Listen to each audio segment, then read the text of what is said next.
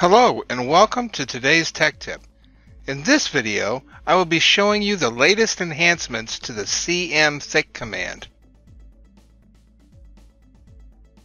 As you already know, we can use the CMTHICK command to calculate points on either side of a groove, create a distance between, and calculate that groove width.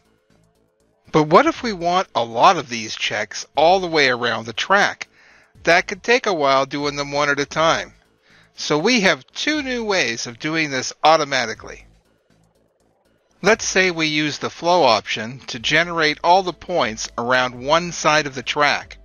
As you know, all the points will be connected as a single checkmate entity. Executing the CMTHICK command, we just have to pick that entity on the yellow tie line between the surface hits. Then hit enter and answer the usual questions. You will be prompted to enter the distance between information just once, and that information will automatically be used for the rest of the distance betweens.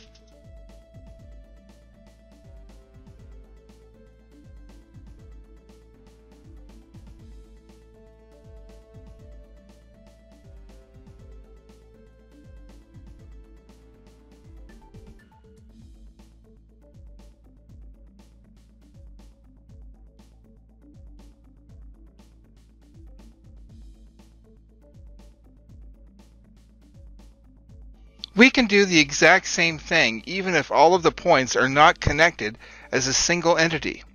If the points are separate measurements, just make them hot before executing CMTHICK.